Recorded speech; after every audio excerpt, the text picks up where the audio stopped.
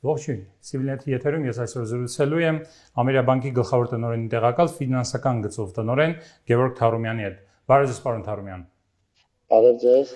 Պարոն Թառումյան, մենք ձեզ հետ զրուցելու ենք COVID-19 պայմաններում բանկային ֆինանսական համակարգի մարտահրավերների մասին, ստեղծված իրավիճակի մասին, դրանց հաղթահարման ուղղությունների վերաբերյալ, ինչպես նաև ստեղծված իրավիճակում Ամերիկայի ընդհանուր գործունեության մասին։ Շնորհակալ եմ, որ մեզ միացել եք։ Եվ այն հարցը, որ առաջինը կուզեի ձեզ ուղղել, դա կորոնավիրուսի համավարակը խնդիր է, իհարկե ոչ միայն առողջապահության համար, այլև տնտեսության ֆինանսական համակարգի համար։ COVID-19 պայմաններում ինչ մարտահրավերներ են առաջացել ըստ ձեզ Հայաստանի բանկային ֆինանսական համակարգերի համար։ Շնորհակալություն հրավերի համար։ Նախ նշեմ, որ բանկային համակարգը բավականին լավ արդյունքներ ցուցաբերեց 19 թվականին եւ 20 թվականին մտավ բավականին մեծ բուֆերներով, կապիտալի համարժեքության նորմատիվը 17.6% էր համակարգի համար, իրացվելիության նորմատիվները էականորեն բարձր են կենտրոնական բանկի նվազագույն պահանջներից, այսինքն համակարգը ուներ եւ բավարար կապիտալի համարժեքություն եւ բավարար իրացվելիության բուֆերներ։ Միևնույն ժամանակ բանկերի կապիտալի շահութաբերությունը 9.8% էր եւ չաշխատող վարկերի տեսակարարքները 5%-ից ցածր։ Ֆինանսական առումով բավականին կայուն համակարգ մտավ 20 թվական, սակայն բնական է, որ համավարակը նաև ուներ առանձնահատկություններ, առաջինը դա հենց մեր աշխատակիցների եւ հաճախորդների առողջության պահպանման խնդիրներն էին եւ դրա համար բանկը եւ երևի թե մեր հաճախորդների մեծ մասը ստիպված եղավ աշխատողների հիմնական մասին տեղափոխել հեռավար աշխատանքի սկզբունքներին, մեր մոտ ոչ հաճախորդների հետ առնչվող աշխատակիցների մոտավորապես 30-40%-ն է այսօր աշխատում բանկի տարածքներից, 60-70%-ը առաջ աշխատում է հեռավար, իսկ հաճախորդների հետ շփվող ստորաբաժանումները աշխատում են հերթափոխով, այսինքն մենք երկու հերթափոխ ունենք, 14 օրը մեկ հերթափոխը փոխվում է։ Դա երևի հիմնական խնդիրն է, որը բնական է նաև ազդեց մեր հաճախորդների վրա, երբ որ որոշակի ժամկետներով սահմանափակվեցին բիզնես գործունեությունը եւ հիմնական խնդիրը եղավ, որ բանկը կարողանա հաճախորդներին ամբողջությամբ սպասարկել, այսինքն բանկի գործունեության անընդհատությունը ապահովի եւ հաճախորդների պահանջները կարողանանք բավարարել այդ իրավիճակում։ Շատ լավ։ Տնտեսական աճ 2020 թվականի մասով արդեն հայտնի է, որ բավականին ցածր է լինելու, բացասական կլինի, դա կա նաև կառավարության կանխատեսման մեջ։ Համավարակից առավել տուժած ոլորտները, պարոն Թառումյան, կացության, հանրային սննդի, տրանսպորտի, տուրիստական գործակալությունների այս ընդհանուր ոլորտն է, սպասարկման եւ ծառայությունների ոլորտն է, որոնք եղել են այս ուղղությունները եղել են բավական վարկունակ ոլորտներ Հայաստանում, հասկանալի պատճառներով, եւ տնտեսական կտրուկ անկումը ինչպես է ազդելու ըստ այդմ վարկավորման ծավալների վրա կրճատման առումով։ Դե ճիշտ եք ասում, եթե վերցնենք առաջին 4 ամիսը, չնայած տնտեսական աճ եղել է ընդամենը 1.7% նախորդ տարվա 4 ամիսների համեմատած, բայց եթե վերցնում ենք ապրիլ ամիսին արդեն եղել է 17.2%-ով նվազում տնտեսական ակտիվության ինդեքսի նախորդ տարվա հետ համեմատած եւ հիմնական նվազում եղել է շինարարությունում, առևտրում ու ծառայությունների ոլորտում ապրիլ ամսվա ընթացքում։ Բնական է, հուսամ, որ շինարարությունը մայիս-հունիս ամիսներին արդեն որոշակի աճ ցույց կտա, երբ որ գործունեությունը թույլատրվել է, սակայն այո, առևտուրը, սպասարկումը եւ ծառայությունները դեռ դանդաղ կվերականգնվեն, քանի որ այդ ոլորտները հիմնականում կապված են հաճախորդների սպասարկման հետ, ֆիզիկական շփման հետ եւ նաեւ ինչու՞ չէ, այստեղ մենք պետք է նաեւ հաշվառենք, որ այո, այդ ոլորտներից մեծ մասը նաեւ տուրիստական հոսքերի միջոցով է ծաղկում, այսպես աճը հիմնական դրանով է պայմանավորված։ Ամեն դեպքում պետք է նաև սանից զատ հաշվի առնել, որ բանկերի վարկային պորտֆելում, եթե համակարգով նայում ենք, 14%-ը բաժին ենք դնում մեծածախ եւ մանրածախ առևտրին եւ 11%-ը ծառայություններին, սակայն միայն այս պորտֆելները մենք չպետք է նայենք, մենք պետք է նայենք նաև սպառողական վարկեր եւ հիպոթեկային վարկերը, որը հիմնականում այդ ոլորտների աշխատակիցները նույնպես հանդիսանում են վարկառումներ։ Այսինքն մենք բոլոր վարկատեսակներով սպասում ենք աճի նվազում, սակայն այստեղ պետք է նշեմ ամեն դեպքում, որ ես խոսում եմ ոչ թե եղած ծավալների էական նվազման, այլ աճի տեմպերի թուլացման, այսինքն ծավալները ըստ ամենայնի կմնան առնվազն նույնը եւ կունենանք թեթև աճ։ Այստեղ նաեւ կօգնի այն հանգամանքը, որ մենք եւ բանկային համակարգը որոշակի վերակառուցումներ է իրականացնում բանկերի համար եւ լացուցիչ ջանքերներ է տալիս հաճախորդներին վճարելու համար։ Հիմնականում սա։ Պարոն Թառումյան, այս առումով հարցը ավելի մասնավորեցնեմ, ինչպես է COVID-19-ի պայմաններում կամ դրա հետ կապված իրավիճակում այս իրավիճակը անդրադարձել Ամերիկա բանկի գործունեության վրա, ինչ առաջնահերթություններ եք նախանշել, բանկային որ պրոդուկտներն են դարձել ավելի գերակա, ինչպես է ձեր բանկը կազմակերպում հաճախորդների սպասարկումը այս իրավիճակում, որ ուղղություններով է բանկն ավելի ինտենսիվ աշխատում։ Մեր կողմից հենց առաջին եւ շատ արագ գործողությունը, որ իրականացվեց, դա հաճախորդների վարկային արձակուրդների տրամադրումն էր։ Մեր դեպքում դայրեկտ վարկային արձակուրդ էր, որովհետեւ մենք այնպես իրականացրեցինք դա, որ հաճախորդների վրա ընդհանրապես տոկոսային բեռ չավելանա, այսինքն ըստ էության մենք հաճախորդներին 3-4 ամսվա մարումների չափով տրամադրեցինք անտոկոս վարկեր, որի հետևանքով դժվարացան, որ բանկը օրինակ մինչ օրս արդեն կրել է մոտ 200 միլիոն դրամի վնաս։ Դա նշանակում է, որ մեր հաճախորդները ունեցել են այդքան օգուտ, որը իհարկե շատ ճիշտ որոշում էր եւ շատ ժամանակին էր։ Հաջորդ քայլը դա իհարկե կառավարության հարկաճգնաժամային ծրագրերի մասնակցությունն է։ Մենք ըստ էության հիմնական մասնակցում ենք տոկոսների սուբսիդավորման ծրագրում, ինչը նշանակում է, որ վարկային միջոցները ամբողջությամբ դա բանկի միջոցներն են, կառավարությունը միայն սուբսիդավորում է հաճախորդի համար տոկոսները, այսինքն հաճախորդի համար ըստ էության դա դառնում է կամ շատ ցածր կամ անտոկոս վարկ։ Այստեղ մենք նաև կրկին ունենք բավականին հետաքրքիր վիճակագրություն, նշեմ, որ Ամերիկա բանկը համակարգում, ասենք մոտավորապես ունի 16% շուկայի մասնաբաժին վարկավորման, սակայն եթե մենք վերցնում ենք ծրագրային վարկերը, մենք այստեղ ունենք 37% մասնաբաժին։ Այսինքն մենք բավականին ինտենսիվ վարկավորում ենք ոչ միայն մեր հաճախորդներին, այլ նաև ցանկացած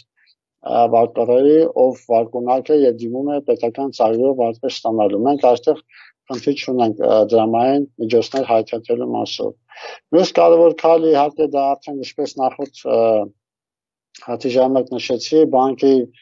գործունեության անդրադարձության ապահովումն է եւ հաճախորդների հեռահար սպասարկման ապահովումը։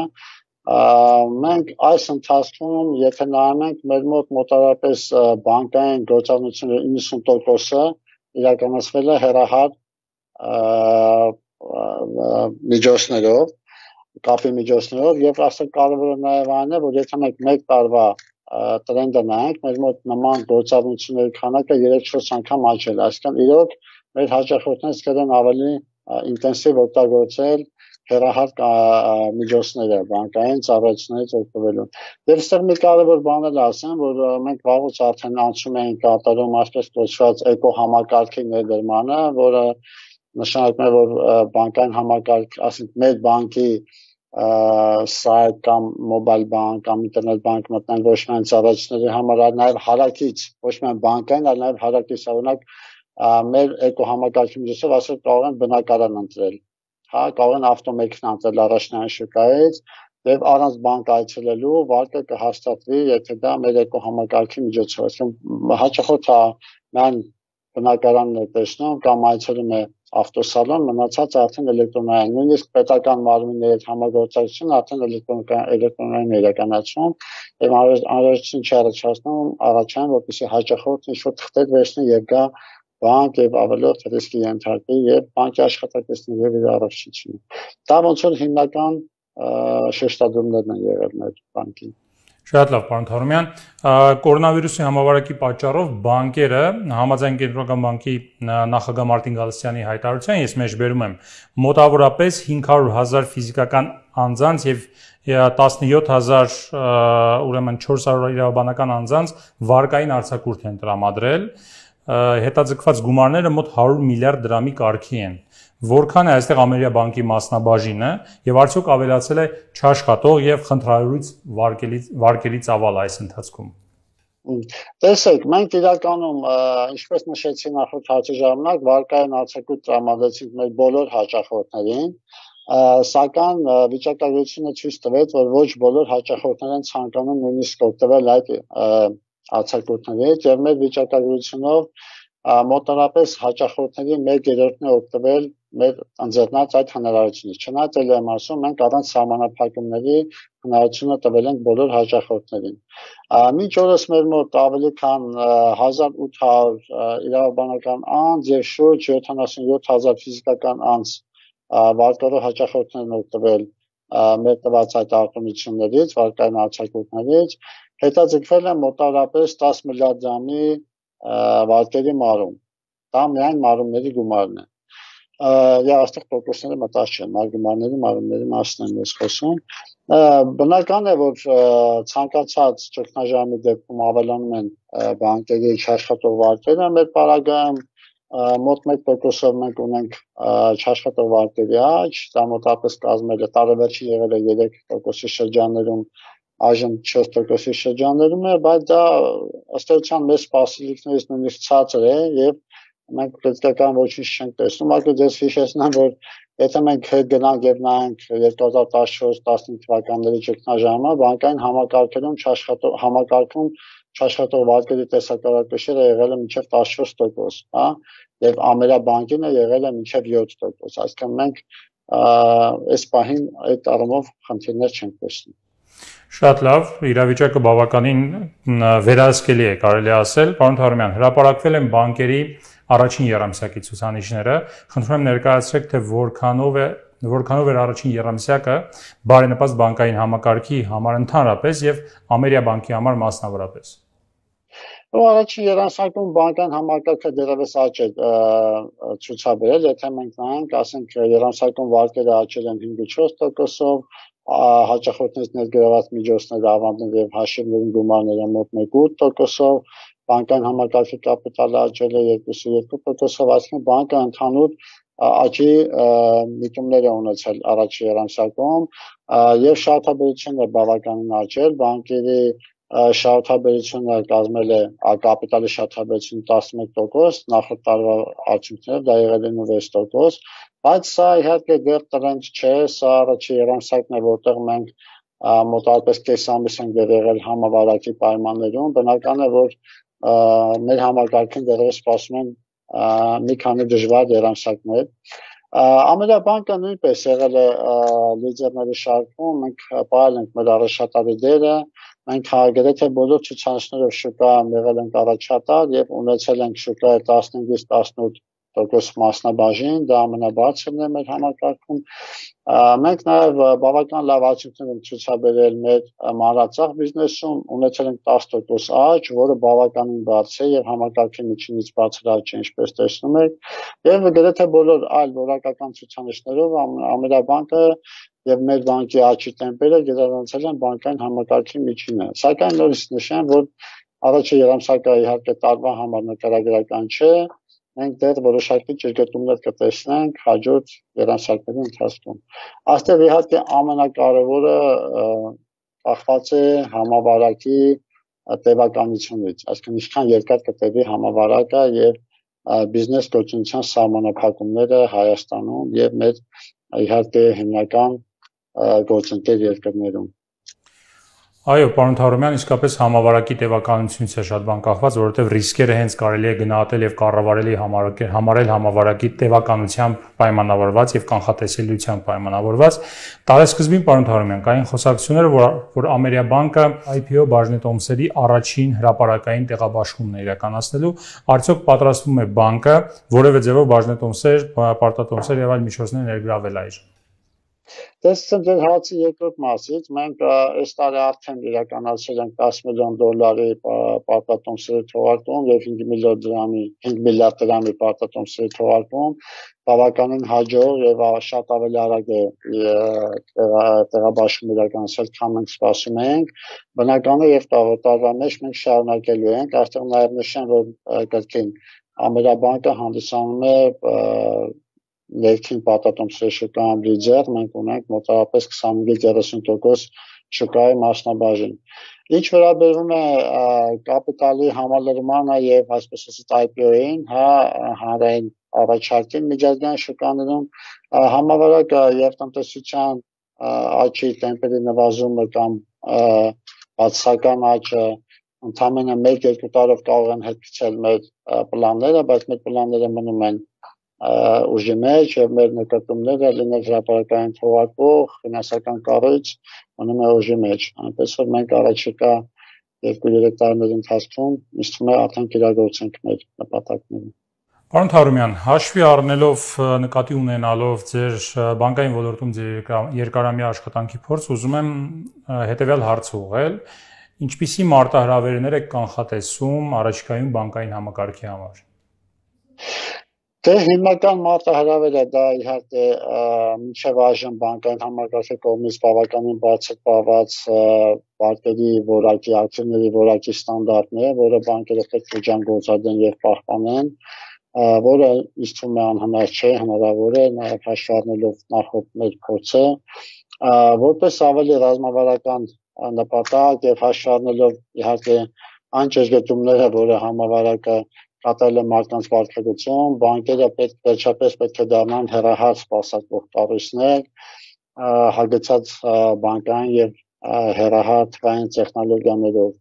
Մյուս կարևոր խնդիրը դա իհարկե այս իրավիճակում բանկերի գործունեության արդյունավետության բարձրացումն է, ինչի կրկին կարելի է հասնել թվային տեխնոլոգիաների ավելի համարձակ կիրառության արդյունքում։ Այսինքն կրկին առաջիկա 1-2 տարիների ընթացքում հիմնական տեղաշարժը ես տեսնում եմ թվային տեխնոլոգիաների ավելի լայն կիրառումը բանկային բիզնեսում, բանկային ծառայություններում։ Եվ վերջին հարցը, պարոն Թառումյան, հաշվի առնելով տնտեսության զարգացման գործում բանկային համակարգի կայունության էական նշանակությունը, ըստ ձեզ որքանով է մեր բանկային համակարգը պատրաստ խորացող տնտեսական ճգնաժամին դիմակայելու համար։ Դե մենք արդեն տեսնում ենք, որ այս վերջին շոկը ցույց է տալիս, որ բանկային համակարգը առաջինը ունի բավարար վճարունակ իրացվելի միջոցներ, բավական վճարունակ է նման օրինական սպասելի ճգնաժամերի պարագայում դիմակայելու,